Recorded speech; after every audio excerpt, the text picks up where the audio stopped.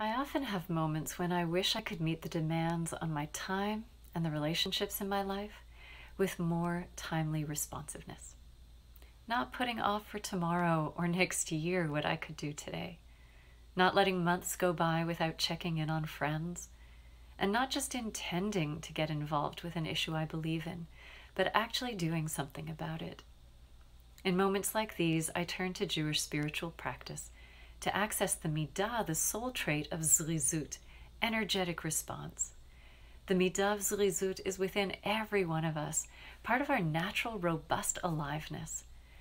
We can learn to work with the obstacles that are in the way so that Zerizut can emerge through us. When we feel overwhelmed or panicked by all that needs our attention, we can engage the midah of Zerizut to realign with a sense of clear and right purpose for the present moment. When we keep procrastinating tasks that need our attention, we can tap into Zerizut to connect with a larger sense of care, commitment, and desire, even at the heart of mundane tasks. When we feel the urge to avoid a difficult conversation, the quality of Zerizut can connect us to the preciousness of this moment and the deep worth of the other person.